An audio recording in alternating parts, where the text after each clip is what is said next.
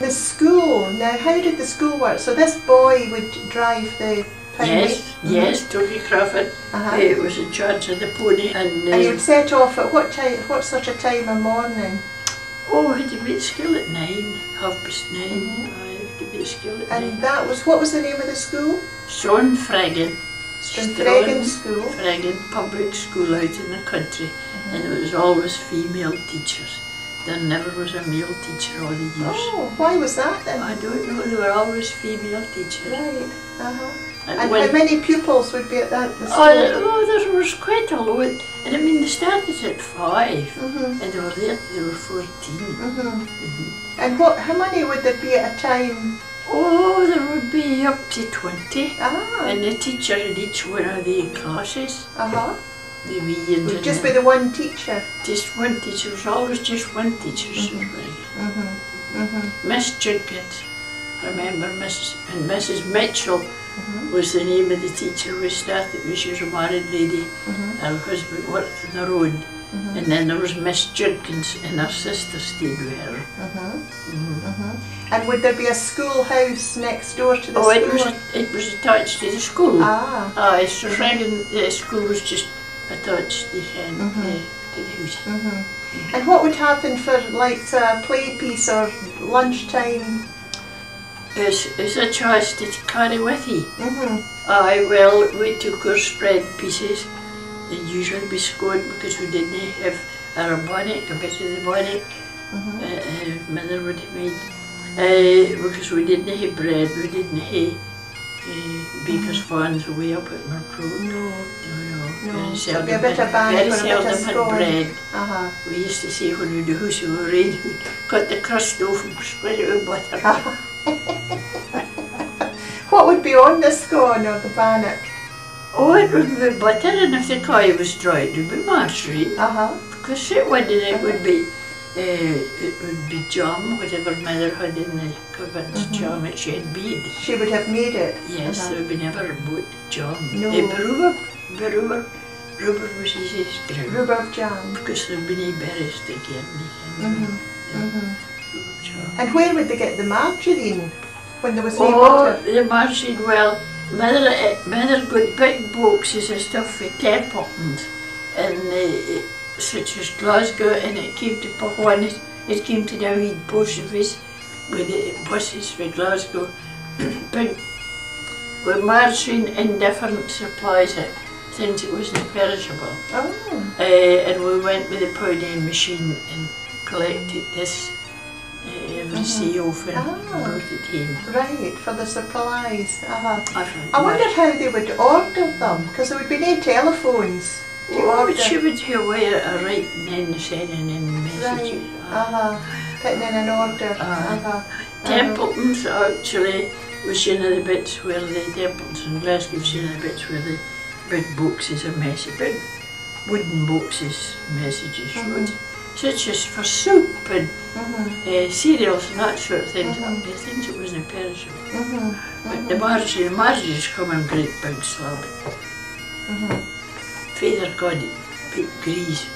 Bit grease. And at the school, and at the lights at lunchtime, would you have your piece then too? Aye, and we took a flask, a tin flask, with an ordinary cork in it. Mother would put the tea in, the tea's ready out of the teapot, and we took the tin flask with us, set it on the hobs. The fireplace, if there's no open fire at the school. And set it there with the cork out. And it was nice and warm when come time for tea. Took a mug with us. Took a bottle of milk. And would the boy, would he get away back home with a pony? No, heavens no, he took his lessons at the school. Because he was also attending the school. He wasn't left the school. Right, I know Toby Crawford was still. So what did the pony do a day? The pony was in the summertime it was in a field. In a field on a farm near the school. And then in the winter time it was in a stable near the school, in a shepherd's stable near the school. And we had to walk the mile to Smeaton before I got the pony. Oh my goodness. Oh, aye. Well, the pony didn't take us right to school, there wasn't there. No. So that was quite an undertaking. Well, it was, but it was the way it did. Aye. Had you to wear and a 4-month mother fought for a pony and drop to get us to the school when it was time for Mimi and Nellie and I, and we all went to school to start together. We all started school together, the three of us, and she fought for a pony and drop because she used to take us so far with the horse and cart, the big horse and the cart, and let us out there and we don't walk, and she met us at night with the horse and cart. We were broke. Goodness. And how many miles would that be? Oh, it was about 5 miles to scale. And there would be a wee in the cart as well, like if she took the wain away for feather would be way at the hill. I wonder what she would set the wain in on the cart. Oh, it would be a box. A box? It would be a box. The cart was just an open cart. It would be sitting in a box. In a box on the back of the cart. Inside the cart. Inside the cart. Had you to wear anything special at the school? No. Just whatever you were. Oh, I just. What would you do for clays? I mean, where would you get clays? Mother was a great hand for. We had that father had their sheep, maybe a couple of sheep pets in his bargain. Again, part of the bargain, and the wool was sent to the mills for to be turned into tweed as such. And Mother was a great hand. Her straddle sewing machine, she's real handy for sewing, and she always sent for welding's patterns. You had to tell her welding? Yes. Well, she always sent for books of welding's patterns, and she got the patterns for there. And I mean, at one stage, she sent away the wool and went to the mills, and it was tartan that she bought, and she made us 3 Olarians tartan. She made me a nice tartan frock, and mine was a skirt and a kinny top, and Nellie's was the same. And she had the patterns for welded. She did a lot of sewing. And they would last for a while. Oh, we did the wash them every day. They were the winter wear. And would they make things out of the likes of the flour bags? Oh, heavens, your shirts was all made of these flour bags. Right. Because the man went big 160 pun mark, couldn't he? The flour bag was a beautiful white cotton, but this 160 pun or whatever it was, it never came out with bleach and boiling the road. That was there on the flour. And that was the weight of the flour that had been in it?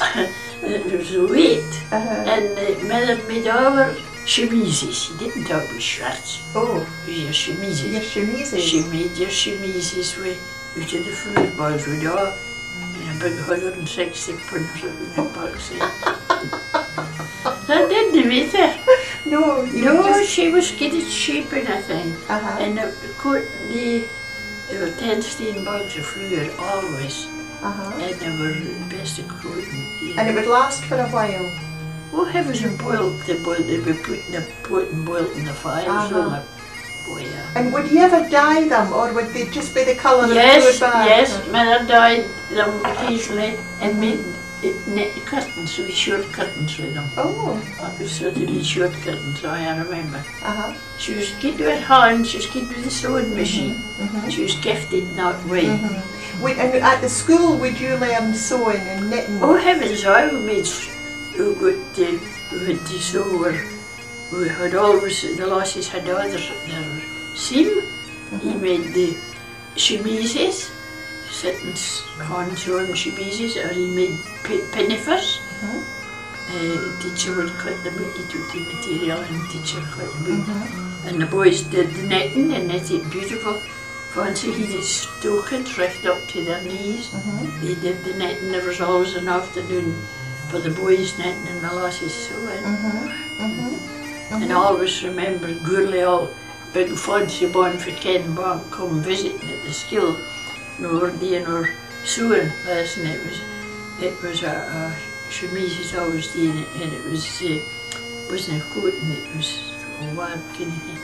And he said, "This is rather bad." What he meant, this is rather dangerous with the material. And I said, and he asked if I knew what for. I says, it's really bad for gathering up the dust. Oh, but that wasn't what he meant, it was bad for inflammable. Oh, right, that could catch fire easy. Oh. So yeah. Oh, right. Dead big bug at mine. Good if you can bug. Oh. I remember, love. I remember.